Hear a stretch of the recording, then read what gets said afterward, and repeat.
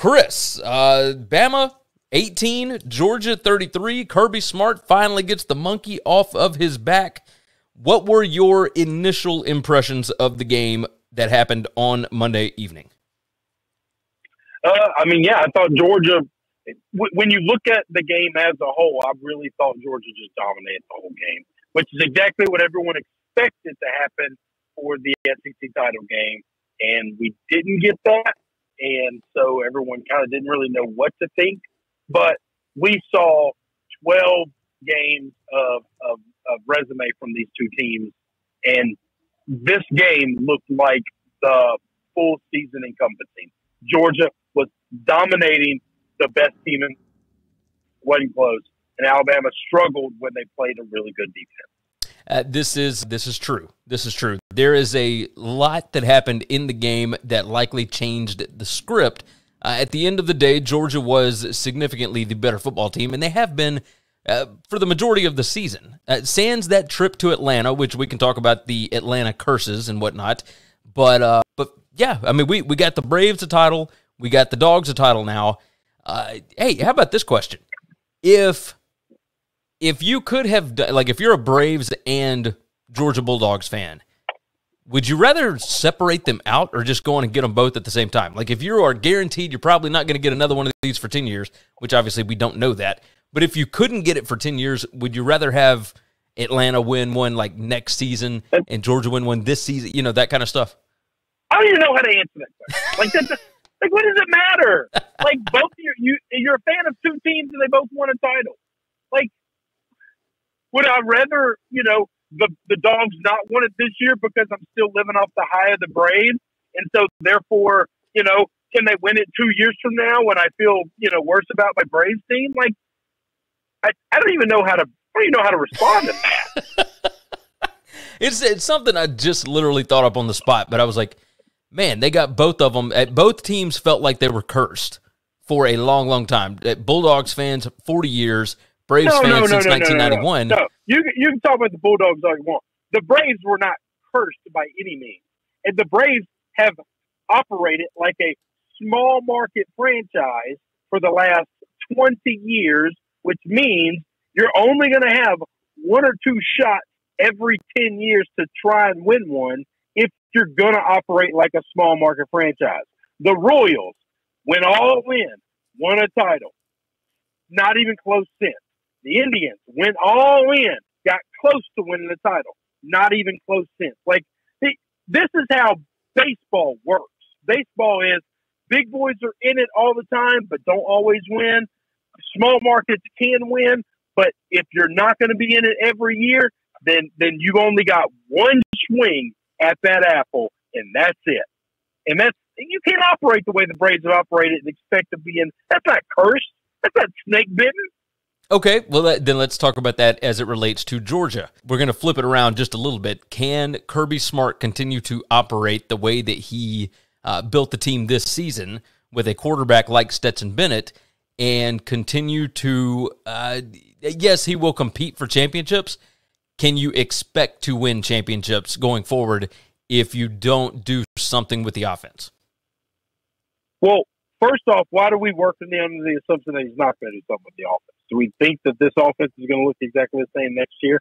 Like, Kirby Smart is doing what Nick Saban has done, is doing what you're supposed to do, which is top 5 recruiting class, and really not top 5, top 2 or 3, every year, after year, after year, after year. So, yes, he can do it again because he's going to have more talent than everybody else.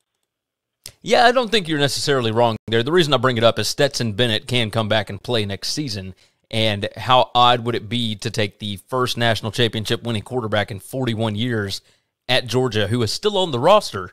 And because remember, they tried to do this with Jake Fromm, or didn't try to. They kept him around maybe longer than they should have because he was what was best for the team at that point, they thought. I'm just curious which direction they're going to go with it next year, but we're not worried about that right now. Obviously, we're going to preview all that kind of stuff. Let's talk about some of the things that happened in the game. First off, this game was violent defensively. It was so much fun to watch. If you are a defensive fan, I think like you and myself, yes, it can be brutal when they are not scoring touchdowns, etc. But the chess match that was going on between these two defenses, pre-snap, especially pre-snap, trying to figure out where the pressure was going to come from, who was doing what in the back seven, it was really, really interesting to see what they were doing. You know, what Georgia did was just try to limit the explosive play, and it worked. What do you think the biggest play in this game was? It, I guess the biggest thing was actually Jameson Williams going down. But from there on, what would you say was the biggest play in the ballgame? Well, I don't even know if that's the biggest theme or the biggest thing that Jameson Williams went down. That offense wasn't moving very well with him, okay? Yes, he had the biggest play that Alabama had the whole game, but he had one, and he didn't go down until, middle of the third quarter. No, early second quarter. Yeah, he played less than 20 minutes of actual game time. He had 4 catches for 65 yards already. Bill O'Brien had found a way, even though Georgia, you could tell early, was keying on him, they still were able to get him open multiple times, and he was the most experienced receiver on the team, right? Okay. Biggest play threat. At the end of the day, scoring touchdowns is what matters, and Alabama couldn't do it. And while he was on the field, that red zone defense locked them up and bottled them up. I don't know that changes a lot. Now, I'm sure everybody in the world is going to say it does. You replace him with another 5-star. Okay, it doesn't matter. So I think Georgia in the second half getting the run game going and just smash when they couldn't run it at all in the first half. I don't know what they did in the locker room to figure it out, but the offensive line was blowing Alabama off the line when they were run blocking, which is very different than pass blocking. And they were making holes, and they were gashing them, and they were going on long, sustainable drives over and over and over again the entire second half. I don't know that it's one big play. That's the most important thing that happened. And then in the fourth quarter, when Bama was down real bad and they needed to come back, it was that defensive front that was getting pressure on Bryson all day long, but they weren't getting home a lot. They started to get home. He started holding the football just a hair longer, trying to make the perfect throw, and he was getting hit after hit after hit after hit, and just the wheels came on. There was nothing he could do. Yeah, with Jameson in the game, they went down, they kicked a field goal at the Georgia 28, and that was with 12:35 left. Yes, that defense was getting home. I think Jameson going out kind of flipped the entire game script, right? I think that's the biggest thing. One, this reminded me a lot of the Texas A&M game. You have to get home at some point in the red zone, right? Or not even in the red zone. You just have to score touchdowns instead of field goals. On these 4th and shorts, you have to go for it and trust your defense, right? I know the way that the game was going, they were just trading field goals, especially in that first half, but you have to understand at some point that you are going to have to score a touchdown, and if Alabama were to get up, I think the biggest play in the game was the Latu catch, right? Latu had the long pass reception going down the sideline, and Keely Ringo chased him down, which, as a defensive back, chasing down a tight end, you should be able to do that. But stops him at the 8-yard line, and then Alabama has to settle for a field goal. At that point, they score a touchdown there. They are up by 10 points. Georgia does not have the luxury because that ended up, I think that's the one where they kicked a field goal. It might have been the one that got blocked. But that blocked field goal was also insanely huge. It kept it where Georgia could still run the ball in the second half, right? That's the biggest issue that they had in the first game, is that Stetson Bennett threw the ball damn near 50 times in the first game. This time, in the second half, Stetson Bennett threw 6 out of 9 in the second half. They got back to running the football because they weren't behind. That was the biggest difference in this to me. The difference, by the way, with Bryce Young having Jameson Williams on the field compared to when he was off the field. Bryce Young was 9 of 13 for 104 yards when Williams was in, and that's 11.2 yards per catch. Without him, 265 yards, and if you take out the Latu pass, that's the biggest thing. 26 out of 43, 265 yards, 8.6 yards per catch.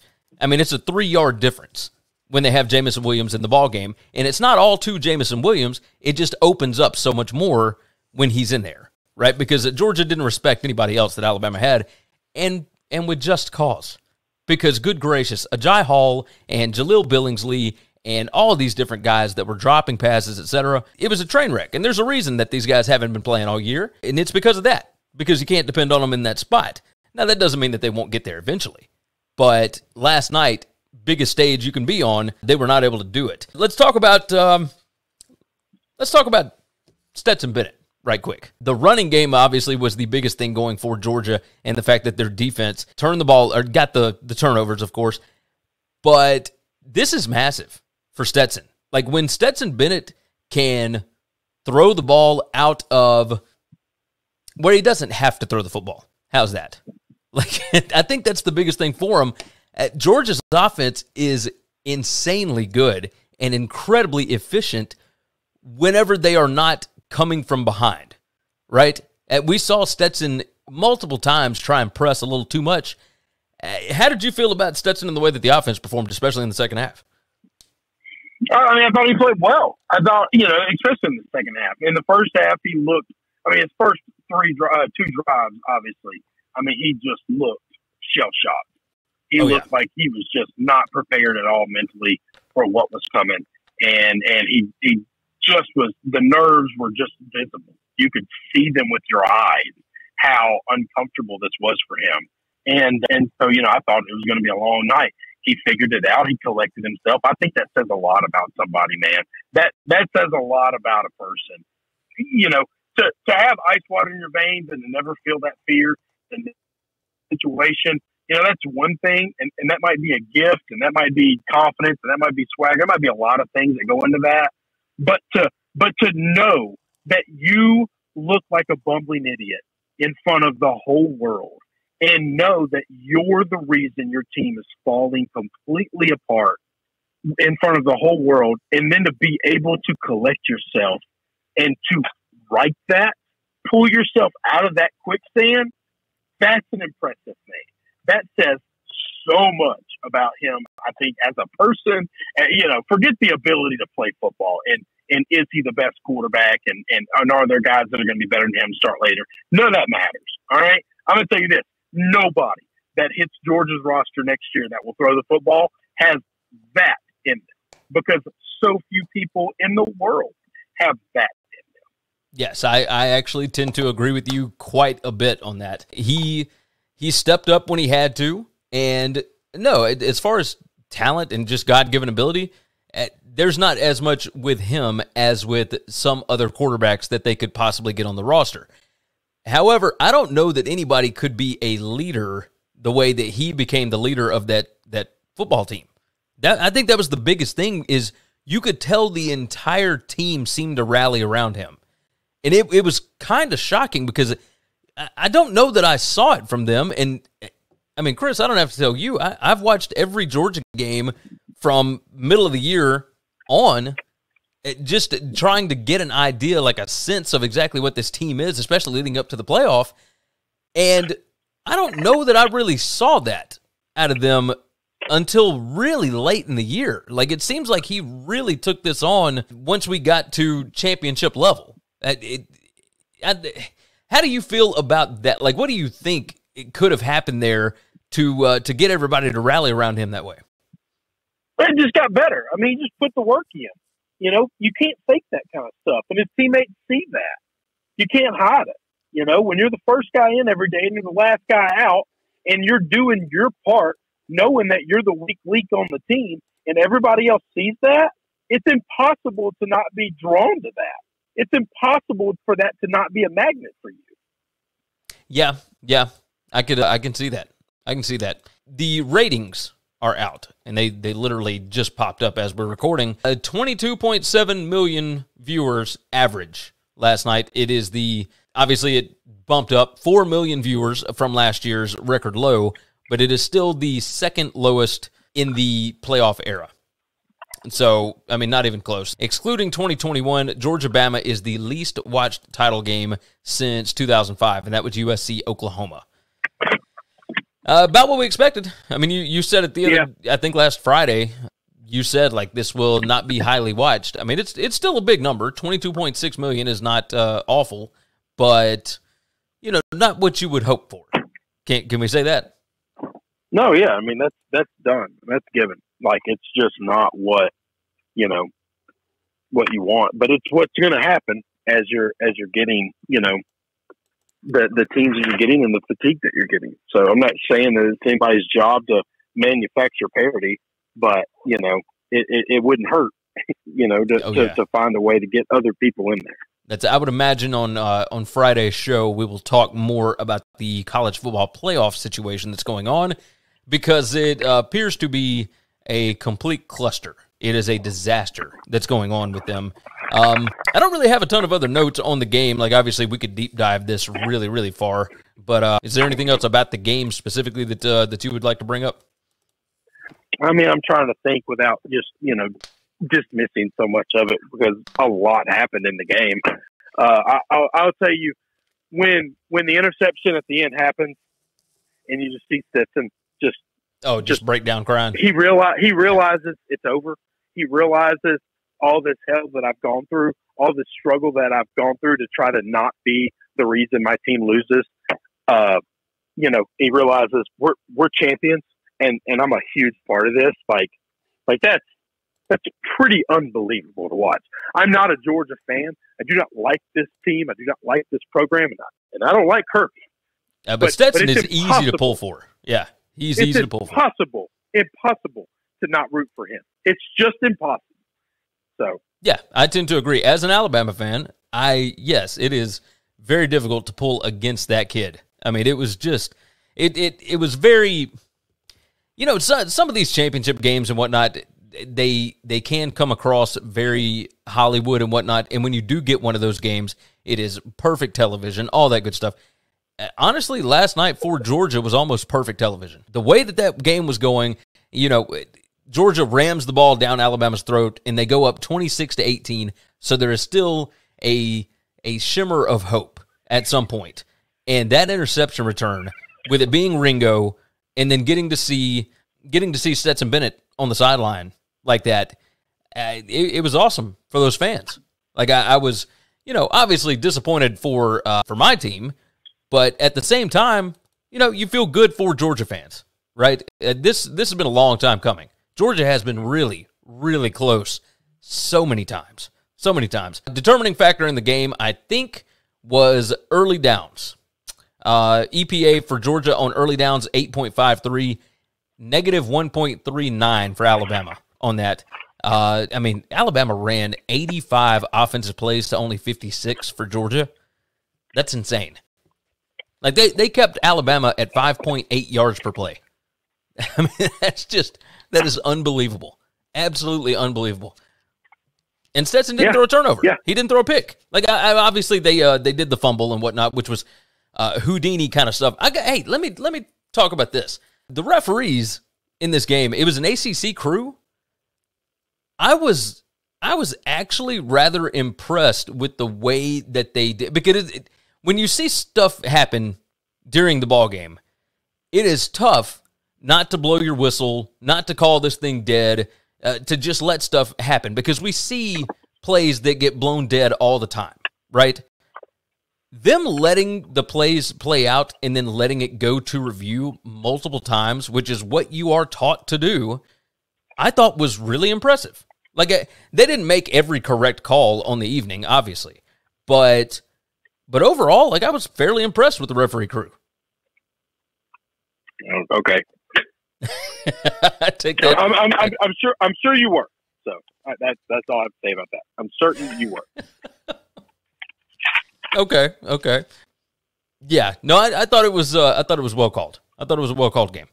And like I said, I'm sure you do. Of course. Let's see. Most important plays in the game per game on paper. The most important play was, let's see. It says Bryce Young being sacked at the end of the game, but whatever. Let's see. Adonai Mitchell The 40-yard touchdown pass from Stetson Bennett that was on that free play, that was huge because Georgia's win probability before that play was 38.2%. Their win probability after was 63.7%. That one play that Stetson took a shot on was awesome. That was a hell of a play. Hell of a play. The second biggest play was Stetson Bennett being sacked by Christian Harris and fumbling the football. And so I guess as far as an analytic standpoint, you agree with those two being the two biggest plays? Well, one of them was a real play that actually happened, and the other one was a complete and utter farce that didn't happen. But that's fine. Yeah. The most important play that happened for Alabama was a play that shouldn't have happened. So, yeah, that makes total sense, by the way. The next biggest play was for Georgia. James Cook, his run for 67 yards to the Alabama 13, which allowed them to get into the end zone. Yeah, Cameron Latu's run his pass for 61 yards down to the Georgia 8. See, that's the one that you have to score on. I don't know what you could have done against that defense if you're Alabama. That's the biggest thing. Like, everybody wants to be all over Bill O'Brien. When you don't have Jameson Williams, and you don't have John Mechie, I mean, I don't know what you do at that point. I mean, you're down there, the field shrinks. It's like everybody just forgets. It's so much easier when you have so much space, because then you can get your athletes out in space. You can find ways to get them the football. You can't do it when the field shrinks down there towards the end zone. And Georgia's defense is so fast. I mean, like I said, this game was violent. I mean, both of these defenses hit so hard. It was just unbelievable. Thanks for listening to the Winning Cures Everything podcast. The website is winningcureseverything.com, and if you want to connect with us, we're on Twitter at GaryWCE, at Chris B. Giannini, at Winning Cures, or you can email us, Gary at winningcureseverything.com or Chris at winningcureseverything.com. Subscribe everywhere you need to subscribe, and we'll see you soon.